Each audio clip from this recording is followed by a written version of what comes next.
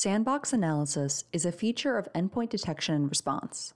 It allows you to upload a file within the Nebula console and receive a comprehensive report on the item.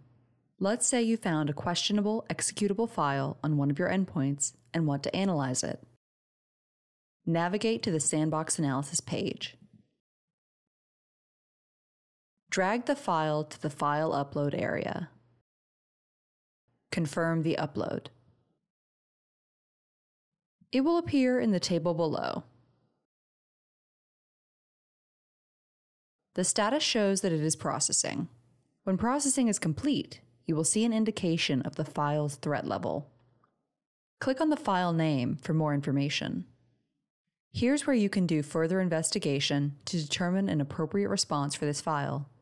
You can hover over the different icons for more information and expand the threat behaviors. You can view this file's process graph and click on each node for more information. Sandbox Analysis helps you investigate files without putting your organization's environment and endpoints at risk.